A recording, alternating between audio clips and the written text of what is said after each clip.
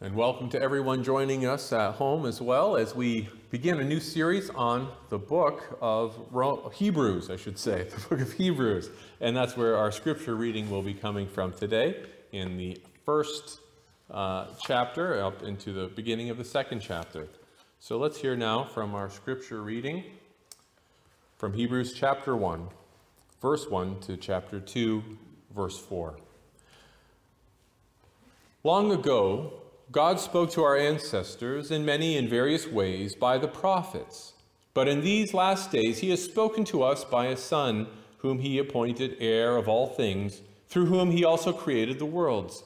He is the reflection of God's glory and the exact imprint of God's very being, and he sustains all things by his powerful word. When he had made purification for sins, he sat down at the right hand of the Majesty on high, having become as much superior to angels as the name he has inherited is more excellent than theirs. For to which of the angels did God ever say, "You are my son, today I have begotten you"? Or again, "I will be his father, and he will be my son"? And again, when he brings the firstborn into the world, he says, "Let all God's angels worship him." Of the angels, he says, "He makes his angels winds and his servants flames of fire." But of the Son he says, "Your throne, O God, is forever and ever, and the righteous scepter is the scepter of your kingdom. You have loved righteousness and hated wickedness. Therefore God, your God, has anointed you with the oil of gladness beyond your companions. And in the beginning, Lord, you founded the earth, and the heavens are the work of your hands. They will perish, but you remain. They will all wear out like clothing. Like a cloak, you will roll them up, and like clothing, they will be changed. But you are the same, and your years will never end. But to which of the angels has he ever said, 'Sit at my right hand until I make your enemies a footstool for your feet'? Are not all the angels spirits in the divine service, sent to serve for the sake of those who are to inherit salvation? Therefore, we must pay greater attention to what we have heard, so that we do not drift away from it. For if the message declared through angels was valid, and every transgression or disobedience received a just penalty, how can we escape if we neglect so great a salvation? It was declared at first through the Lord, and it was attested to us by those who heard him, while God added his testimony by signs and wonders and various miracles, and by gifts of the Holy Spirit distributed according to his will." And here ends our reading, the word of the Lord. Thanks be to God. Let us pray. Well, Lord, we thank you for your word to us, and we ask that you would speak to our hearts this day. As I share from this passage of Scripture, we ask that the words of my mouth and the meditation of all our hearts would be pleasing in your sight, O Lord, our rock and our Redeemer. Amen. Have you ever heard the phone ring and not known who the person was going to be on the other line? It's maybe not as common these days with call display, but when I was young, even my family had one of those standard black phones with the curled up cord and the rotary dial, right? Remember when you had to make a call, you had to put your finger in a hole in the right spot and then work it all the way around and wait for it to click all the way back. And then because of the cord, you had to sit in one spot for your entire call or go to another room and to another phone if you wanted a little more privacy. Yes, it was just a plain old phone back then. There was no call display on that. When it rang, it was a mystery. With call display, though, most of that mystery is gone now. Although I know there are some people who still don't have call display, right? Anyone here? You want to put your hand up? There are a few of you, right? And you have the type of phone that you crank on the side of the wall and put the thing on your ear, right? The antique one. Yeah, I know. And that's, of course, when you have to ask who is speaking and you don't recognize my voice, that's when I pretend to be a telemarketer, right? Yeah. Yeah. Well, with call display, most of the mystery is gone. And I know some of you, it's still there, but why splurge on call display anyway, right? You're on the right track. But if it's you, you may have to answer the phone and ask who's calling. If you don't have call display, you ask, well, who's calling from time to time? For the rest of us, we can hear the phone ring, take a look, and know whether the caller's name or number is familiar, and consider that. Because either way, though, we come to the question, doesn't it matter who's calling you? Who's going to be speaking to you? Doesn't it matter when you see that number? Don't you actually process and say, do I want to answer right now? In the old days with the phone ringing, you just want that phone to stop ringing. But now we think, do I want to answer the call? Doesn't it matter who it is, whether it's a neighbor or a telemarketer or a member of your family? Doesn't it matter to you? Of course it does. It matters who is speaking. And that's a major theme in this first chapter of the letter to the Hebrews.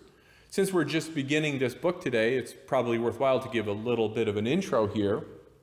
First of all, we know this book of Hebrews is a letter to the Hebrews. It's known for its excellent Greek and its skill and style. It's considered to be the best Greek in the New Testament.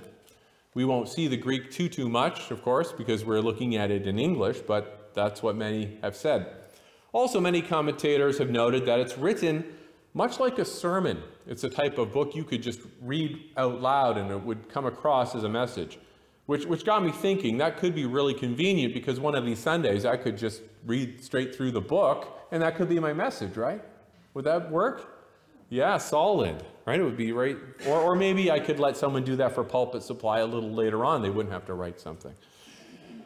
But the content of the book of Hebrews, that it goes through many of the Old Testament rituals with the temple and the priests and the sacrifices, the things we don't follow as Christians today. So if you've ever wondered how the Old Testament and New Testament fit together, this is the book for you. But today we see an emphasis on the importance of the one who has spoken. Does it matter who's speaking to you? Of course it does. And there's this emphasis here on the one who has spoken, the one who has called us, the one who's waiting for us to pick up the phone and answer. But first we will look a little bit at the background. What's the background of this book, the author and the audience of this book? And then we'll look at, of course, the point of why it matters, who has spoken to us, the followers of Jesus, the Son of God. Okay, so that's where we're headed this morning, but first the background. Who is the author of the book of Hebrews? Now, if you noticed at the beginning here, if you read it very carefully, those first few verses of the letter, you'll notice that this book doesn't say who wrote it, does it? Did you read that? Usually Paul's letters say Paul, an apostle. It starts with his name, as letters typically did. But Hebrews doesn't start like that. It kind of jumps right in to the message. So many have said, many have wondered, in fact, who it is who wrote it. Seems to have been someone who is known to the audience of the letter, someone who knew Timothy, as we find later on. But that doesn't really get us very far. Many have said that, well, maybe it was the Apostle Paul. He knew Timothy. But many have also said that it wasn't Paul. In the 1500s, John Calvin said this, and I've put the dates of some of the people he's referring to when they were commenting on this very question, because it's been a mystery and a debate for so long. Now, Calvin says this in the 1500s. Some think the author to have been Paul, others Luke, others Barnabas, and others Clement, as Jerome relates. Yet Eusebius, in his 6th book of his church history, mentions only Luke and Clement. I well know that in the time of Chrysostom, it was everywhere classed by the Greeks among the Pauline epistles, but the Latins thought otherwise, even those who were nearest to the times of the apostles. Notice that this is all in the 3rd and 4th centuries, 5th century, a lot of these people commenting on this. But this is what Calvin says, continuing on. He says, but the manner of its teaching and the style sufficiently show that Paul was not the author. And the writer himself confesses in the 2nd chapter that he was one of the disciples of the apostles, which is wholly different from the way in which Paul spoke of himself. So in other words, this letter doesn't say, I am an apostle, but rather presents themselves as someone who heard from the apostles or was a disciple of the apostles. If you're wondering where Calvin gets this, in the 2nd chapter, It's going to be from Hebrews 2:2. But let's compare what Paul says of himself in Acts 22 to what the author of the book of Hebrews says. Paul says this of his experience of Christ. He says, "While I was on my way and approaching Damascus, about noon, a great light fell from heaven suddenly and shone about me. I fell to the ground and heard a voice saying to me, 'Saul, Saul, why are you persecuting me?' I answered, 'Who are you, Lord?' Then he said to me, 'I am Jesus of Nazareth, whom you are persecuting.'" So here Paul has this personal experience of Christ. That's how he comes to faith. But what does it say of the author of Hebrews in Hebrews 2:2? It says, "The message of salvation was declared at first through the Lord, and it was attested to us by those who heard him." So there were those who heard the Lord and then attested that message to others, including the author of Hebrews. And now, does that sound like Paul? Like his testimony? Like how he heard the message of the gospel along with his audience? It doesn't quite match up very well. And so that just simply supports the idea that it probably wasn't Paul who wrote this letter. Our best answer to the question of who wrote the letter to the Hebrews is we don't know. As the early church father Origen said, "Who wrote the epistle is known to God alone," or we might say heaven only knows. But generally we know that it was a sincere Christian, an author of Scripture, and so someone inspired by the Holy Spirit. And that is good enough. That brings us now, though, to the second question, which is, who is the author? Well, who now is the audience? First, we do know it's a letter sent to people known by the author. He says in verse 22, "I appeal to you, brothers and sisters," this is in the final chapter in Hebrews 13. He says, "I appeal to you, brothers and sisters, bear with my word of exhortation, for I have written to you briefly." Of course, it's written. "I want you to know that our brother Timothy has been set free, and he comes in time. And if he comes in time, he will be with me when I see you. Greet all your leaders and all the saints. Those from Italy send greetings." Now, there are a few things we can note. Of course, there's a reference to Timothy, so it's someone who knew Timothy, someone who said, "I'll visit you," and this is probably not a stranger to those people who would be visited. So someone known to the audience, or known to the author, I should say. So what else can we say, though, of this audience? Well, it's likely that they were either in Italy, right, or they were, or the letter was sent from Italy to them. Now, that's the thing. You would probably only say, "Those from Italy send greetings to you," if you know who people from Italy are, or if they're with the person writing the letter. So it's quite possibly a letter from Italy. But who is the audience? Well, maybe the title of the book gives us the best hint.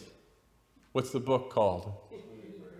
Hebrews. And it's really, in Greek, it's pros Hebraeus, which is to the Hebrews. So it's a letter to the Hebrews, which indicates that these are a Jewish Hebraic congregation of Christians who are receiving this letter. So there's maybe a hint that maybe they are somewhere in Judea. They could be a Christian Jewish congregation there, and maybe it's being sent from Italy to them. But it's sent to them from someone who knows them. But either way, we don't know who wrote it, and we don't know exactly who first read this letter. But ultimately, it's still Scripture, so it's God's word for us. And so we're going to look at what Hebrews has to say. All right, so that brings us now to, of course, the real point, the point of why it matters who's speaking. And this is what we read here in the first verses of Hebrews chapter 1. It tells us that long ago God spoke to our ancestors in many ways, in various ways, by the prophets. But in these last days he has spoken to us by a Son, whom he appointed heir of all things, through whom he also created the worlds.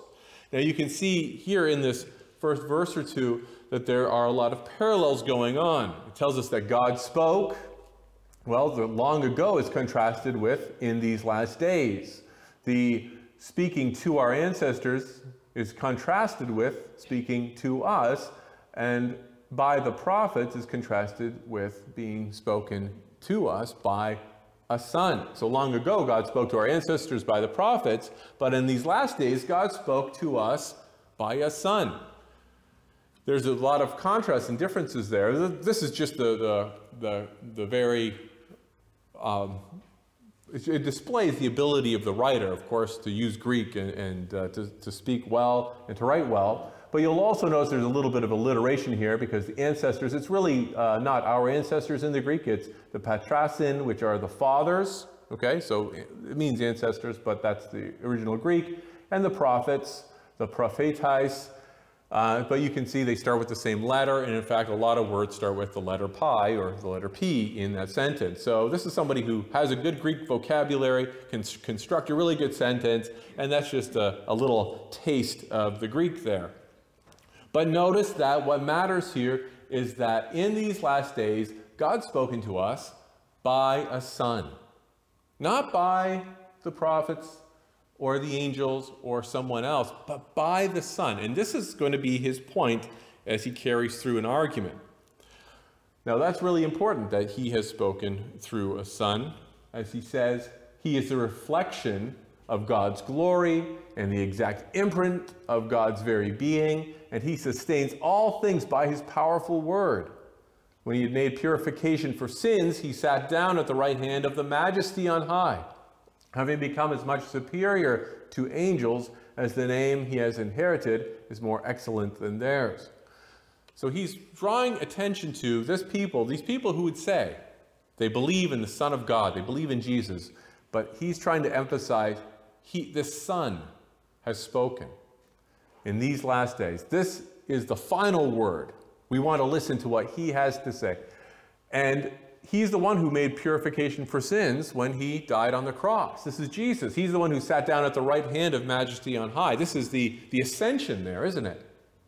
He's talking about Jesus, the one who died, rose again, and ascended. And the key thing is that he is greater. His name is more excellent than the names of the angels. That's what his continuing argument goes as he quotes different parts of the Psalms and the Scriptures. He says, "For to which of the angels did God ever say, 'You are my son, today I've begotten you'?" There's a scripture reference beside it from Psalm 2:7. Or again, "I will be his father, and he will be my son," 2 Samuel 7:14. And again, when he brings the firstborn into the world, he says, "Let all God's angels worship him." Or of the angels, he says, he makes his angels winds and his servants flames of fire. Basically saying that angels are servants. But here we have Jesus, who is the Son. So if you're thinking of who's calling you on the other line, is it an angel or is it Jesus? Is it the Son? Well, the Son is more excellent. That's where he emphasizes again and again. He continues on, but of the Son, compared to angels, he says, and this is a really interesting psalm because it's addressed first to God. It says, "Your throne, O God, is forever and ever, and the righteous scepter is the scepter of your kingdom. You have loved righteousness and hated wickedness. Therefore, God, your God, has anointed you." Now it's talking to the Messiah, the Christ, the anointed one, "with the oil of gladness beyond your companions." So now this anointed king is addressed. And it's a really interesting shift there in the one being spoken about or spoken to. It goes from God who has a kingdom to the anointed king. As you know, anointed is where we get the titles Messiah and Christ from Hebrew and Greek respectively. But it seems to be saying that the Messiah, by being righteous, will hold the scepter of God's kingdom. There's a certain a shared element there, a royal connection that's drawn in the psalm between God and this Messiah king. It certainly puts the Messiah or Christ on a higher level above his companions, does it not? Now remember back in verse 2 when it said that Christ was the one by whom God also created the worlds. Well, this Christ is the Lord, and this is drawn in with the next psalm from Psalm 102. It says, "And in the beginning, Lord, you founded the earth, and the heavens are the work of your hands. They will perish, but you remain. They will all wear out like clothing. Like a cloak, you will roll them up, and like clothing, they will be changed. But you are the same, and your years will never end. In other words, he's speaking to a group of people who recognize who Jesus is. He is the Son of God. He is the eternal Lord. He is the one who was involved in the creation of all things. That's not what he's trying to convince them of, but he's going to remind them that this one, this Son of God, has spoken. And what he has said is pretty important. It doesn't matter who has spoken. Absolutely. Absolutely. And then again, the contrast with the angels. He says, but to which of the angels has he ever said, sit at my right hand until I make your enemies a footstool for your feet? And then he concludes about angels. Are not all angels spirits in the divine service, sent to serve for the sake of those who are to inherit salvation? So not only are angels God's servants, but they're actually there to serve people who are to inherit salvation. So in a way, although angels as beings are in a way superior to us, they exist to help us. They're here to serve us. And so it's not an insult to the angels, but it does show that this Son of God, who's at the right hand of the Father, is far above the angels. Now, we might want to say, okay, has he made his point? Did he go on enough about the fact that Jesus, the Son of God, is high above the angels? Well, I think he has. But now we have to come to the point. Why does it matter who is speaking? Why does it matter so much? Well, if the Son of God has spoken, that's going to be more important than what any angel could have spoken.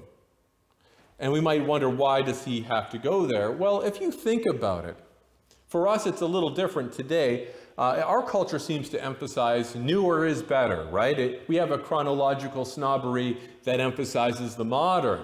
So whatever is new is best. It's kind of like when I was talking about telephones. No one says the old phone was, well, maybe some people say the old phones were better. But our phone, my phone, can do all sorts of things. Not only can I talk on it and have call display, I can play games on it. I can record this sermon on it just like I'm doing right now.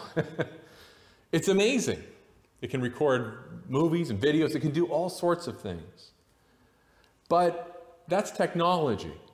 Just because one thing improves over time, it doesn't mean everything's improving over time. And in the past, some other people might have had a different kind of chronological snobbery, saying whatever is older is necessarily better.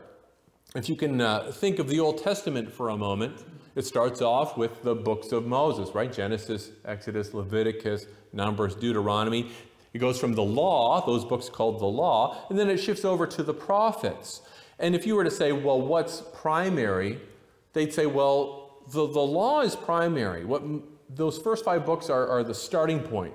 They're sort of the core, and then the prophets are the ones who told everyone, yeah, listen to what Moses said. Get back on track.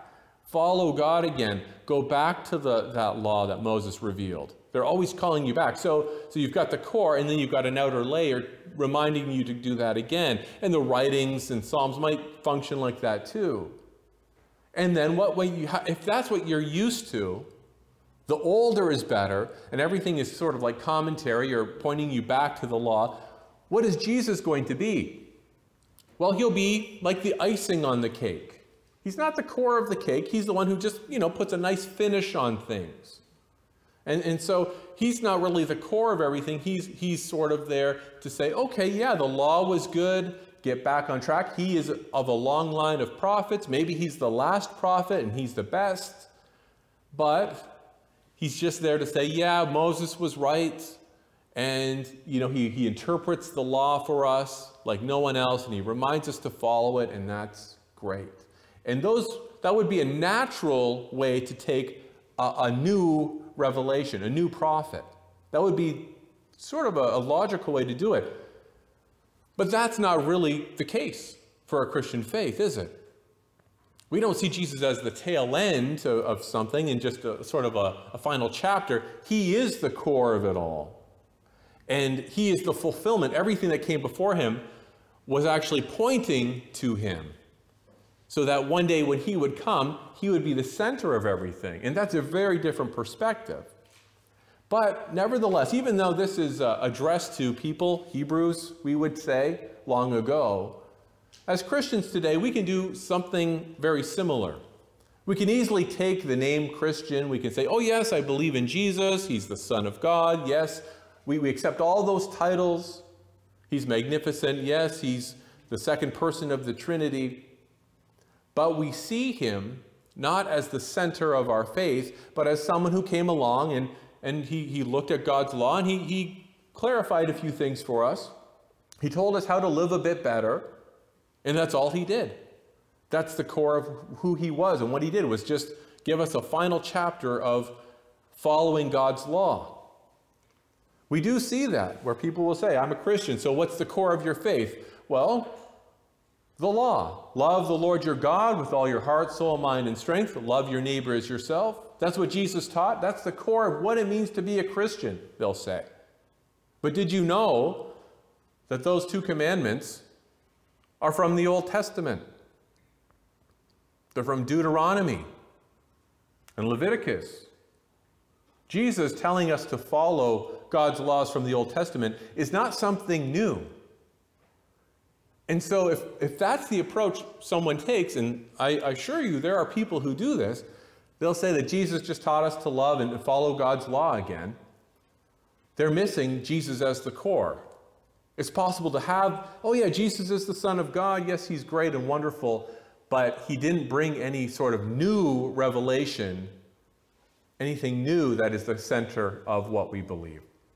And that is that's not the Christian position. And so while Hebrews corrects that mistake in them, Hebrews, this book, can correct that mistake in us as well. To not just think of Jesus as telling us to live better, to be better people. He came to do something more, didn't he? And so what was it that Jesus has said? Well, the key is that the Son has spoken. We see this comparison again and again. The message of the angels with the message of the Son of God. Now, if he says just the same thing, it doesn't really matter because he's repeating it. It's all good and fine. But we know he's got to be saying something new. The Son has spoken. And where are we going with this? Well, look, this is how the argument in the middle is really capped by Hebrews chapter 1 and then Hebrews chapter 2 at the beginning. Now, this is what we read. Long ago, God spoke to our ancestors in many and various ways by the prophets. But in these last days, he has spoken to us by his Son, whom he appointed heir of all things, through whom he also created the worlds. So he's spoken to the Son. So why does that matter? Why does it matter that the Son has spoken? Well, the answer is given at the beginning of chapter 2. Therefore. Whenever you see a therefore, you should ask, what is the therefore there for? Okay, and this is the conclusion of all that arguing about Jesus is better than the angels. But this is it. He said, therefore, we must pay greater attention to what we have heard so that we do not drift away from it. And if you want just a core statement of where he was going with all of that, it's right there. Therefore, we must pay greater attention to what we have heard so that we do not drift away from it. Because the message that the Son has given is so important, we better really, really, really stick to that. And he hasn't even told us what that message is, but we better stick to it, whatever it is, right? That's the message of the Son. Because he says this, if the message declared through angels, and that's how we might say the Old Testament was revealed. Angel, the word angel means messenger, by the way. God speaking through his messengers, his angels. But if that message was valid, and every transgression or disobedience received a just penalty, how can we escape if we neglect so great a salvation? And right here, we can see what the difference of those messages is. What is the old message? Well, it talks about transgression, disobedience. That message was the law of God. That's the core of the Old Testament of Moses. You have this law, obey God's laws. Put into modern language, be good. Now, did Jesus come and then say, yes, be good? Or did he come with a different message? A message about what? A message of salvation. In other words, Moses did come. He said, be good, follow God's laws. And then people didn't follow God's laws. They sinned. And Jesus comes and he says, I bring you forgiveness of sins. I bring you salvation. I rescue you from the just judgment due to you for your sins. That's a different message. It's a different message to say, be good, and the other one, I forgive you. And you can be forgiven in Jesus Christ. That's the message of salvation. And he says it was declared at first through the Lord. It was attested to us by those who heard him, while God added his testimony by signs and wonders and various miracles. We can read about those all in the Gospels. And gifts by the Holy Spirit, distributed according to his will. So this was a new message with a new messenger, the greatest messenger of all, who is Christ. And we need to note that. Now, we won't look at it too much today, but we know that it's a different message. The law of God is not the gospel of Jesus Christ. So it doesn't matter who's speaking. Often it does. And here it sure does. And so we have to give the priority to listening to Jesus, the Son of God. And so when we look at this world where we hear all sorts of different messages, we don't know what to believe. We'll say, tell me what Christianity should be. I'll accept the label of Christ, and I'll be a Christian. I'll say he's the Son of God. I'll say the titles, but will he be the core of my life? That's a different question. Doesn't matter who's speaking to us. It sure does. We have to give priority to this Son. Because it doesn't matter what the television says when the Son has spoken. It doesn't matter what a politician says when the Son has spoken. It doesn't matter what your friend says when the Son has spoken. It doesn't matter what an angel says when the Son of God has spoken. His message is the one to take and to keep close. His word is the one to hold in your heart through your eternal life, the one to keep and follow. Praise be to God, the Father, Son, and Holy Spirit. Amen.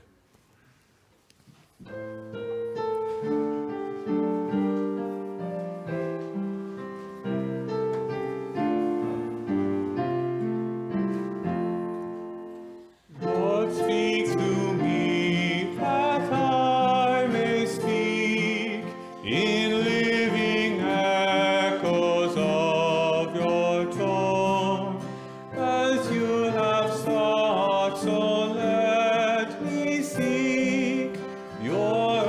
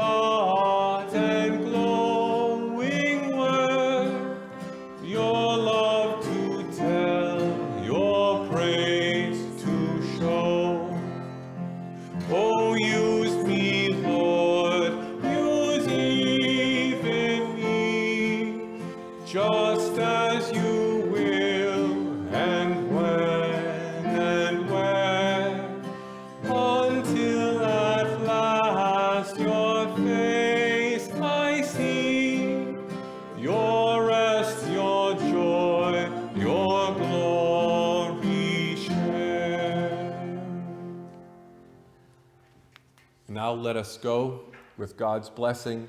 May the love of God the Father, the grace of our Lord Jesus Christ, and the fellowship of the Holy Spirit be with us all. Amen.